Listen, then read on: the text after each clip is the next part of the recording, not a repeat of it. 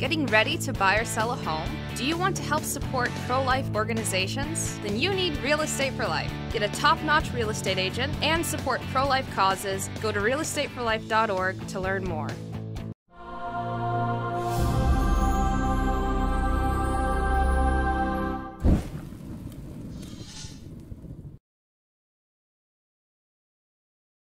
Amen. In the name of the Father, and of the Son, and of the Holy Ghost. Amen.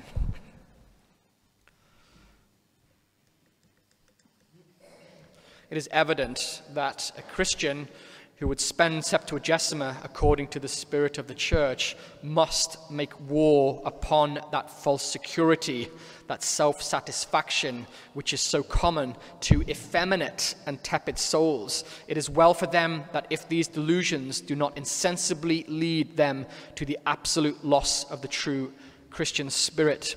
Dear friends in Christ, it seems that the joy we experienced at the crib with our dear baby Jesus has passed all too quickly, and now the Church, in veiling herself in violet and removing the glory and the alleluia, seems to have cast a shadow again over our celebrations. It's mere weeks, really, since we celebrated his glorious birth, and yet all too soon it seems we are starting to prepare for his awful death.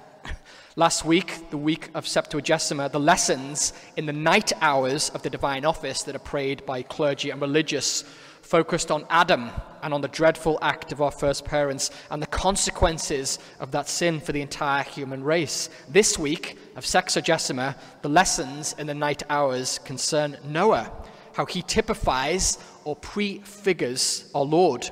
In a time when the world was immersed in sin, and when even Almighty God himself had lamented that he had created man and sought to destroy him, one man, in the person of Noah, was found just before him. Now, today's Mass speaks to us of a mystery even more profound but related. As Noah gave physical birth to the new people desired by God, under the new covenant, it is the Word of God brought to us in the flesh by Christ in the gospel that now gives spiritual birth to the new people, to the Church. Now, as we discussed recently, the object of these weeks of preparation before Lent is to move us to make sure we are part of that people that Christ came to establish, to use the graces that, like those of Advent, are available to us, and by escaping the deluge of worldliness that now again plagues the world, and remain sheltered in the ark of salvation. If God desired to destroy the world during the time of Noah, one can only imagine how he sees it now, while it gasps for breath and sinks under a new paganism and a revitalized and emboldened communism. It is for this end that the Church presents to us the parable of the sower. The Church Fathers remind us that there is almost no need for a commentary or interpretation of the text, for our Lord gives it to us himself. The seed is the word of God, the gospel, and the preaching of it. The earth is the free will of those who hear it. The sun, grace that illuminates and inflames the will to produce good fruits from that gospel. The winds are temptations which, by agitating the seeds, cause them to take deeper root and be strengthened. Our Lord is telling us that he himself is, of course, the sower, preaching the gospel on earth, but that this teaching has markedly different receptions. Not all who hear it accept it. Not all who do believe preserve it. Not even all who preserve it bring forth good fruit from it. All such things happen not through fault with the seed or the sower, the doctrine of the gospel, but through the fault of the earth, the will of those that hear it. By the presentation of this gospel at such a key moment in the liturgical year, the preparation for Lent and the coming redemptive sufferings of our Saviour, we should be moved to ask ourselves which category we fall into. Such questions and their inevitable answers are difficult.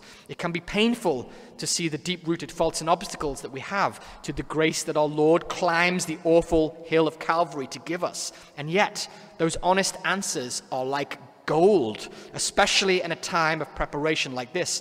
for they will help arm us with the necessary tools to be able to truly climb Calvary with him and be able to catch the drops of blood that he sheds for us so as to be able to truly benefit from them and not let them fall to the ground needlessly.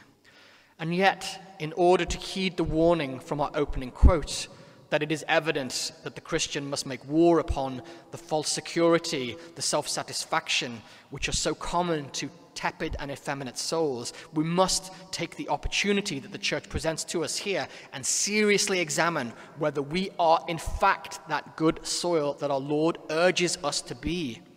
Perhaps we do listen to the word of God and that it is pleasing to us, and perhaps it even takes root for a time, but is only stifled and strangled further down the road with repeated falls in the same areas, a lack of zeal or even a lukewarmness in our practices, a failure to benefit and be moved by the church in her different liturgical seasons. Now, within the gospel, our Lord makes a seemingly strange statement about the nature of his teaching. To you it is given to know the mystery of the kingdom of God, but to the rest in parables, that seeing they may not see, and hearing may not understand. St. Thomas Aquinas and St. John Chrysostom both tell us that our Lord here refers to the disposition of his listeners. By parables does our Lord use simple and familiar language to convey his divine instructions. He uses natural objects to teach supernatural realities. They are of their nature designed to enlighten the mind, but are also designed to ensure that only those who are well disposed and make the effort to apply themselves will find their true meaning. To those that are blinded by their own hardened wills, they will not see, they will not hear, nor make the effort needed to understand them. The emphasis here is on disposition and effort. Again and again, we are reminded throughout the year that the work of our salvation is, of course, the hardest work we will ever do, but we absolutely must do it. We must take the trouble and apply ourselves to make sure that we are, or that we become, that good soil that reaps 100-fold from the Word of God, and to seriously ask what struggles choke the Word of God in us. As part of our efforts, which take place in reflection, in examination, in self-honesty, it's worth us looking at our previous Septuagesimas, our previous Lents, and ask how much preparation we have put in previous years and how fruitful that preparation was. How is it possible for us to make this Lent, this year, more fruitful than all the ones previous to it? What is it that we can do? What fault can we attack more earnestly? What practices will be best tailored to this goal? That we do become the good soil the sower dies for us to be. Remembering, of course, that he deliberately takes on the most dreadful sufferings and humiliations and dies for us in order to cleanse us from those sins and draw us to himself.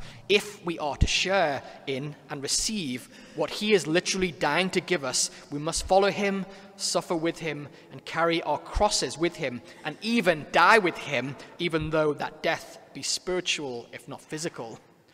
Through the sacred liturgy, the Mass and the divine office, he urges us, before our penances of Lent properly begin, to consider the wounds caused in the soul by sin. In a certain sense, we are here called to do what we normally do, to lament over our sins, to thank God for his mercy, to beg for the graces that we need, but to do it more earnestly and to gain that knowledge of ourselves that will help us tailor our Lenten practices and strive to obtain the virtues that we need.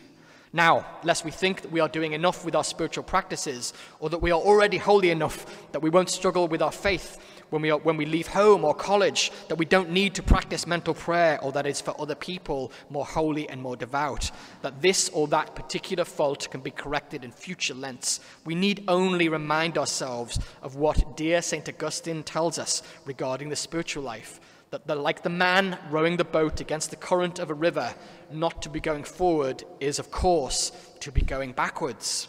Now, with these considerations in mind, we should spend the next 2 weeks in considering the Lenten practices that we should take on.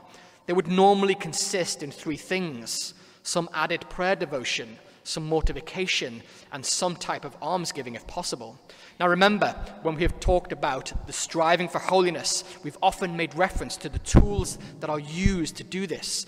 And 2 of the main tools, along with devout reception of the sacraments, are prayer and penance and mortification. By prayer, of course, we call down the graces necessary for us, and by penance, we cooperate with those graces.